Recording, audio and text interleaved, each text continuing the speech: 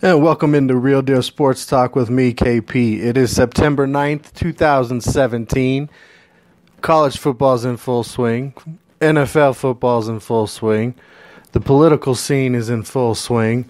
And I'm just hoping that today you guys are able to kick back and relax, enjoy the latter of those, and enjoy today's games in college football. Enjoy tomorrow's games in pro football. Enjoy your family. Enjoy your loved ones. Try and make a positive change. Reach out and do what you can when you can help. We're trying to make it a better place. That's real talk. I'm KP. Let's get into it. Last Saturday, we had the fantasy draft. This week, I'm going to break down everybody's draft, go through the picks I liked, the picks I didn't like. At the end, I'll talk about my team and tear it apart a little bit. Not too happy with how my draft turned out, but that's okay. We'll catch up on the games coming up in the NFL this weekend. We'll talk a little bit about the Kansas City-New England game. We'll catch up on some scores in college football as well. So a lot to get to today. Let's jump right in. We'll start with the Smash Mouth Football. Their picks, they took wide receiver Mike Evans, wide receiver Des Bryant, wide receiver Brandon Cooks, running back Carlos Hyde, tight end Travis Kelce, running back Bilal Powell, quarterback Dak Prescott, New England Patriots defense Stephen Hauschka, kicker running back Tevin Coleman, running back Adrian Peterson, running back Samaje Perine, receiver Marvin Jones, and receiver Rashad Matthews. With their last pick, they took quarterback Phillip Rivers in the 15th round, which that's amazing. Phillip Rivers was around in the 15th round, so that's a steal pick for them for Smash Mouth Football as far as I'm concerned. Rashard Matthews, he might give you some games here and there. We'll see how consistent he can be in Tennessee and whether or not he's going to be one of Mariota's favorite targets. Marvin Jones in the 13th round, that's a good pick. A lot of people had him going higher than that in some of the draft numbers that I've seen. Again, can he stay hot throughout the season, or is he going to do like last year where he was good for a period and then disappeared? This team, Smash Mouth Football, they backed that up with the running backs that they chose. Perine, Peterson, those are Smash Mouth kind of guys. Tevin Coleman, he's a backup kind of guy, but will get touches there in Atlanta. Hauschka's pretty solid in Seattle. Expect their offense to put up some points and move the ball, so he should have his opportunities in the kicking game. The Patriots defense, we all saw what happened with them on Thursday night in New England against Kansas City. So hopefully they're able to put something better than that on the field the rest of the season. Dak Prescott in the 7th round. A lot of people think he's going to have a breakout year this year and take that Rookie of the Year status from last year and just make the Cowboys go over the top this year and get to the Super Bowl. Bilal Powell, not really sure why that was the pick in the 6th round, but okay, go ahead. The Jets got to do something on offense. Travis Kelce didn't really do much the other night. A lot of trick formations out of him. We'll see how Kansas City ends up using him throughout the year. That was most likely just a game plan for New England. Carlos Hyde, not sure I would have taken him as early as round 4 either. However, San Francisco, I don't even believe he's the starting running back in San Francisco right now. So that one kind of puzzles me. Brandon Cooks, I like. He needs to get his timing down with Tom Brady. It clearly wasn't quite there yet last night. On some of the deep stuff it was. Des Bryant, prove it to me. You got the talent. You got the physical ability, but prove it to me. Do something for a round 2 pick there for Smash Mouth Football. And Mike Evans, I like that pick. I personally would not have gone with a wide receiver in round 1. Overall, deep draft for Smash Mouth Football, both receiver and running back. We'll have to see if maybe they make some trades throughout the season. Up next, Wildcats. They start their draft off with Drew Brees in the 1st round.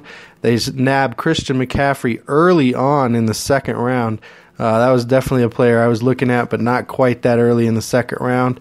They go then rounds 3 and 4 with the Broncos receivers Demaryius Thomas and Emmanuel Sanders. Round 5, they pick up the Broncos defense. Clearly a Broncos fan here. Round 6, Delanie Walker, tight end in Tennessee. I like that pick. He's a player. Mark Ingram in round 7. Brandon McManus, round 8. Pick up Jameis Winston in round 9. Paul Perkins, the Giants running back, in round 10. That could be a steal of a pick for them, depending on how the Giants' offensive line produces this year. Cameron Brate was a breakout player last year at tight end. Expect him to do as well, if not better, this year. The ever-popular Randall Cobb, will he give it to you or will he not? That's week to week with him. Latavius Murray, he's going to be behind Dalvin Cook there in Minnesota, but expect him to get his chances down around the goal line for sure as the pounder there. Brashad Perryman, the wide receiver out of Baltimore, he's got to get on the field. Nobody really knows what he can do right now. He hasn't played much so far in his career. And then the Jacksonville Jaguars defense to round it out in the 15th round. So going back over the Wildcats draft, it's pretty solid, actually. Some of the running backs, you got starting running backs pretty much across the board, and or guys that are going to get significant carries in short yardage and or goal line situations. You have talent at the quarterback position. You have rotational guys, so they should stay healthy. You have 2 guys at receiver that are going back into a system that suits receivers a little more there in Denver. Drew Brees is a stud. He's going to put up numbers. And Christian McCaffrey, he's the ultimate unknown, but I believe he's going to be a fantasy stud and really be the guy for that Carolina Panthers team. So overall, very good draft from me, I think, for the Wildcats. Moving on to last year's league champion, they got me in the championship game, the Dirt Cannon. They start off real solid with wide receivers Antonio Brown and Jordy Nelson. Move on and grab running backs Todd Gurley and Kareem Hunt and C.J. Anderson. I mean, that 1-2-3 punch, pick who you're going to have. C.J. is going to be the guy most likely out of this lineup, but when you see the right week, you're going to plug him in. Andrew Luck, Tyler Eifert at tight end. He's a solid tight end. Great kicker in Justin Tucker. Defense, Houston Texans. They get Eddie Lacy, LeGarrette Blount, who's going to be a touchdown guy for Philadelphia. Corey Davis, the rookie wide receiver. Kenny Britt, he's looking like he could be solid for Cleveland, as much as you want to put with that. Jonathan Stewart, probably could have picked somebody else up there with the way I'm expecting Christian McCaffrey to step up and play this season. And then Tyrod Taylor, who week to week you might want to see who he's playing against, because he could put up some numbers as far as touchdowns as well. So again, looking at the Dirt Cannon's draft, this is a very solid draft for the Dirt Cannon. They're looking to repeat for sure. They have good depth. They have starters. They have, again, the short yardage guys for them are impressive. Touchdown makers all over that roster. So look for the Dirt Cannon to be a solid contender for the title again this season.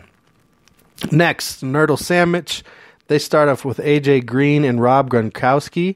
Pick up Lamar Miller, Larry Fitzgerald, Dalvin Cook, Jarvis Landry, Ty Montgomery, Kirk Cousins, Antonio Gates, Deshaun Jackson, Eric Decker, and Want. That's probably my least favorite pick for them. Giovanni Bernard, who rotational guy there in Cincinnati, but again, right situation, he's going to put up some points. Carson Palmer in the 13th round, Chris Boswell, the kicker, and then they finish out with the Atlanta Falcons defense, which let's see if they take a step forward and play a little better this season. Top half of their draft, really top 2/3 of the draft for Nerdle Sandwich. Very impressive with the players they were able to pick up. Stars for their teams, key guys for their teams, rookies that should make plays, guys that get a lot of catch opportunities. Very impressed with the Nerdle Sandwich's draft. They should compete as well this year, in my opinion. Moving on to Burger Boys, they pick up one of my top 2 running backs in this year's fantasy draft in Le'Veon Bell. They go Jay Ajayi second, Ezekiel Elliott third, so very deep at running back already on this team. DeAndre Hopkins, Allen Robinson, he's going to have trouble there in Jacksonville with that quarterback situation, so I don't know why you get him in the 5th round. Then they go Greg Olsen, Russell Wilson, the Seahawks defense, Dan Bailey, Stephon Diggs, a week-to-week guy. Martavius Bryant, expect him to have big numbers in the red zone. Brandon Marshall, another red zone guy. Josh Brown, deep threat for Arizona. Martellus Bennett, who's playing with Aaron Rodgers, and then they round out their draft in the 15th round with Andy Dalton. Great pickup there late with their tight end and quarterback combo with their final 2 picks. You got red zone threats. You got speedsters who get a lot of catches. You got quarterbacks that are pretty solid, good hands guys, and your first 3 picks are starting running backs that are going to tote the rock and get you touchdowns and yards. So Burger Boys, very solid draft.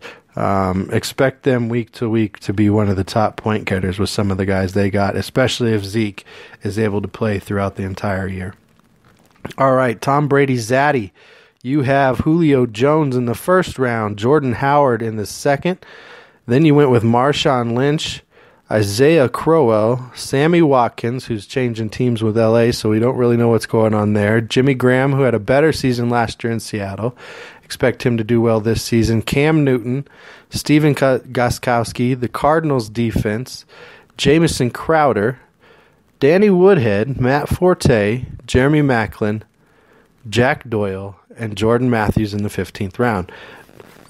Jordan Matthews there in Buffalo. He's hurt currently, so we'll have to see how he comes back from that sternum fracture. Jack Doyle in Indianapolis. Don't expect much from him if you play him in the first week. Don't have faith until Andrew Luck comes back for that quarterback situation. Jeremy Maclin, same thing there in Baltimore. Is the timing going to be there with Joe Flacco? Matt Forte is going to get his touches. Danny Woodhead, he's a here and there type of guy, not really big fantasy numbers. Jamison Crowder, you expect him to step up this season for Washington with some of the departures they've had. Arizona, we'll see how that team rounds out with the loss of Calais Campbell. Steven Gostkowski is solid. Cam Newton, ultimate weapon now with Christian McCaffrey. This is pretty solid. Jordan Howard, Julio Jones, expect them to be around the league leaders or at least in the top 5. I don't expect Marshawn Lynch personally to make it through more than half the season, but that's just me. I know people are calling me a hater, but overall, decent draft for Tom Brady Zaddy. I mean, you got some good picks. You got some guys where it's like, okay, you could have probably got somebody else. Not really fantasy producing number guys, and didn't really take any risks. But overall, not too bad.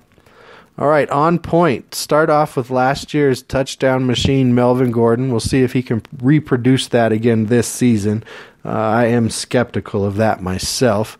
Doug Baldwin, solid guy, not real big fantasy numbers, but solid, really good receiver there. Alshon Jeffrey, I have no faith in Alshon Jeffrey. I think he's overhyped, so let's see if he can prove it to me this year. Tom Brady, solid pick in the 4th round. Didn't have a very good opening game there against Kansas City. You could see the timing wasn't quite there with some of the new weapons. Frank Gore, we'll see what he can do. He's getting older. They didn't really get better on the offensive line. Devontae Adams, you never know what you're going to get from him week to week. Zach Ertz, Ben Roethlisberger, he's going to put up big numbers this year with that Pittsburgh offense for sure. You get him in the 8th round. That's an amazing pick. Giants defense, Mason Crosby, the kicker. Pierre Garçon, going to be the number 1 option there in San Francisco. I expect him and Brian Hoyer to have a good start to the season. Darren Sproles, you never know what you're going to get out of him. He is getting older, but he finds his way through. Willie Snead could be a big target there with Drew Brees in New Orleans. Jason Witten, the solid veteran, and then you round out with Jeremy Hill in the 15th round in that running back group for Cincinnati. This is an average draft. You got some good quarterbacks. You got some other guys you don't really know. They don't really put up a lot of fantasy numbers. Melvin Gordon, we're expecting stuff from him. They might end up having to trade a quarterback, Roethlisberger or Brady, to try and get somebody to get them some solid fantasy points week to week. Then we move on to C130A. They have David Johnson in the 1st round. That would have been my pick as well with the number 1 pick in the 1st round. Then they go DeMarco Murray T.Y. Hilton, Amari Cooper, Terrell Pryor, Jordan Reed, Marcus Mariota, the Chiefs defense, Matt Bryant, Mike Gillislee, Dante Moncrief, Theo Riddick, Derrick Henry, and Corey Coleman. And on that list, the player that really stands out to me that doesn't really fit into how this team was built was Theo Riddick. Rotational guy, third down player, mostly going to be effective in the passing game. Derrick Henry and DeMarco Murray on the same team. That doesn't really make sense. You might want to look to trade one of those players away. T.Y. Hilton's going to be a solid target. Amari Cooper, I like Terrell Pryor. Cousins is going to probably try and zone in on him quite a bit throughout the season. Jordan Reed, if he stays healthy. Expect Marcus Mariota to have a good season. Some people think he's going to, I've heard out there that he might be this year's Matt Bryant. Kansas City's defense will be hurt, I think, greatly by the loss of Eric Berry. Mike Gillislee, he's going to be a touchdown machine, I think, for New England, so that's a good pickup. And Corey Coleman, we'll see what he can do. He spent last year hurt, and they got Derek Carr in the 15th round, so that's probably one of the better players on this team fantasy-wise. Expect him to put up some pretty big numbers, and David Johnson. So, this team, they could make some splashes. They have some guys who can score. It just depends on how the week-to-week are going to go. Like a Derrick Henry, if you keep him and DeMarco Murray, which one are you going to play? Do you pick the right one that week? Corey Coleman, is he going to be the burner or possession-type guy? Dante Moncrief and T.Y. Hilton. I mean, it's kind of weird how this team doubled up on some of the guys from the same team, but I don't have room to talk with some of my fantasy picks, which we'll get to here shortly. All right, Brady Gaga, they start off with Odell Beckham.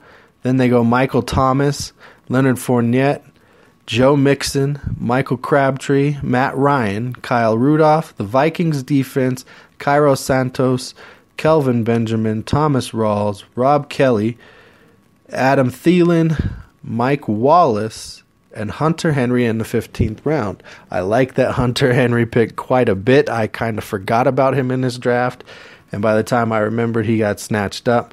Mike Wallace, I have no faith in him. He's a one-trick pony. Overrated in my opinion. Adam Thielen, he's going to have some weeks where he gets a lot of grabs. Probably doesn't end up with a ton of yards or a ton of touchdowns. Thomas Rawls, can he stay healthy? Is he going to put up numbers? Kelvin Benjamin, he's going to be a solid target. If he stays healthy, he's going to put up another 10, 12 touchdown type season. Cairo Santos, the Chiefs, if they keep putting up points like that, Cairo Santos is going to put up a lot of points. Kyle Rudolph has the skill and the ability, but often finds himself hurt. Matt Ryan, a stud from last year. Crabtree puts up a lot of possessions. He gets a lot of catches, but it'd be nice to see him turn that into yards and touchdowns this year. You go rookie running backs with Fournette and Mixon. That's putting a lot into those rookies. And then Michael Thomas is going to be a top target for Drew Brees, and Odell Beckham, if healthy, will be a top target, of course, for Eli Manning. So good team for Brady Gaga. Most of your points right now, to me, look like they're coming from your passing game. We'll see how some of those rookies turn out for you. So, I mean, we're looking at solid drafts. Really the dirt cannon right now out of everybody that I just mentioned, and probably the Wildcats, have two of the better drafted teams out there. So now here we go. We'll get to my team. We'll critique me, and then we'll move on to some of the other things going on around town. All right. So here we go. I go running back LaShawn McCoy, Devontae Freeman. Then I grab me Aaron Rodgers. Okay. Then I go Golden Tate. I think he's going to get a lot of grabs this year. Might be around 100, over 1,000 yards I expect out of him. I expect Amir Abdullah to be healthy. I think he's going to be a nice addition to the Lions offense this year. When healthy, I expect him to be around 1,000 yards, around 10 touchdowns. I grabbed Matthew Stafford in the 6th round because, hey, week to week, I might like the matchup better. And Matthew Stafford puts up fantasy points. I got Tyreek Hill. He's going to be clearly a weapon for Kansas City. However, I'm a fool, and I did not play him this week. I expected New England's defense to try and key on him and take him out of the game. And I think they got caught off guard when the stud Kareem Hunt came in and just dismantled them. Then I got Eric Ebron at tight end in the 8th round. He got better last year. I expect him to get around 80 grabs this year, maybe 7-8 touchdowns, somewhere in that range. Keenan Allen, I grab him in the 9th round. Again, he's a stud when healthy. Phillip Rivers and him have a connection. He's had some bad injuries over the last few years, so I'm going to play him when I see a matchup that I like. Then I go rookie tight end Evan Ingram. Again, I'll play him once I see how him and Eli are kind of working out. Then I'm going to go ahead and I'm going to play him versus certain opponents because he's a spread tight end. He's a matchup nightmare against linebackers and safeties. He's too big for corners. Doug Martin, when he comes back from suspension, I'll be able to plug him in at running back, especially on a bye week situation for one of my top 2 guys. Matt Prater, the kicker, my favorite kicker in the league. Tyrell Williams, I think he's going to be a fantasy sleeper some weeks for the Chargers. Expect him to get a lot of yards and possibly even 5 or 6, 7 touchdowns there from Phillip Rivers. Then I grab the Pittsburgh Steelers defense. Cooper Kupp, the wide receiver rookie for the LA Rams, in the 15th round because I expect him to have one of those types of seasons where maybe at the end of the season I need some points. I expect him to have 7-8 grabs a game. Possession type guy, not necessarily a bunch of yards all the time, but some big plays here and there, and also be a red zone threat. Overall, didn't quite turn out the way I wanted it to. I'm happy with it. I got 2 stud fantasy quarterbacks, same division, different bye weeks. I got 2 stud, possibly 3 stud running backs. I got the ultimate playmaker in Tyreek Hill. Kind of some depth, some maybe guys. And I'm willing to get rid of the defense if the Steelers can't stop anybody like they haven't been able to in years past. Overall, I'm excited for this fantasy season. Thank you for the other 9 opponents who signed up for this year. It's going to be some fun. And we'll look forward to seeing how the 2 divisions, the rookies and the vets, break out. And then after that, how the playoff situation goes. And it'll be fun. All right. Good job, everybody. That is the recap of this year's fantasy draft.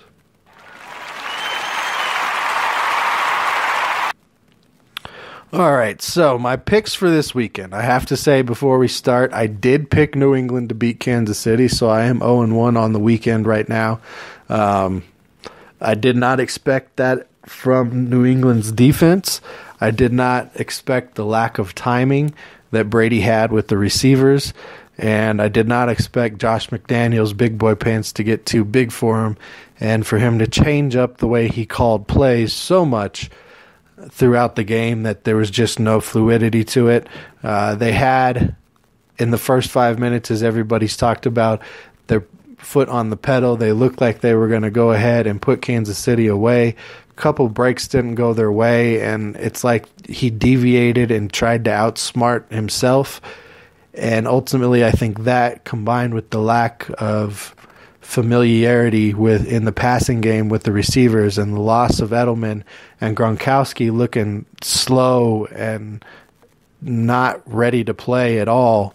And the running game started off well but then disappeared.